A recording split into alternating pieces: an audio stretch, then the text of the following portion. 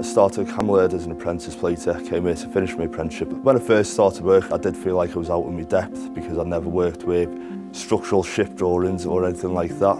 The support of supervisors and management have guided us in the right direction. Working on the Sir David Attenborough ship has made me realise that I'm happy with the career choice I've made.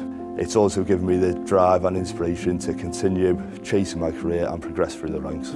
I think it's important that the ship is built locally in Britain because it's been used by the British Antarctic Survey. It's also good for the economy. It's provided a lot of jobs.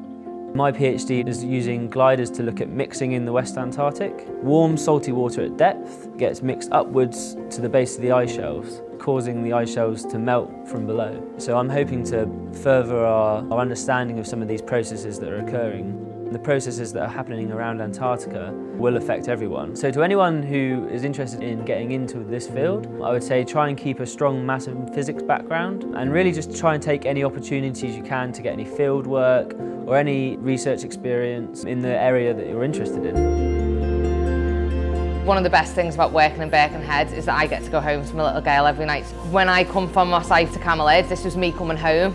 To be able to get this opportunity to come and work on this ship, but then also Camelot's overall, has been a massive opportunity for myself. Being a woman in our industry, yes, we are the minority, but at the same time, it's open for everyone. Whether it is being like a draftsman on a computer or whether it is being on production on the shop floor like myself, there is every opportunity to take it.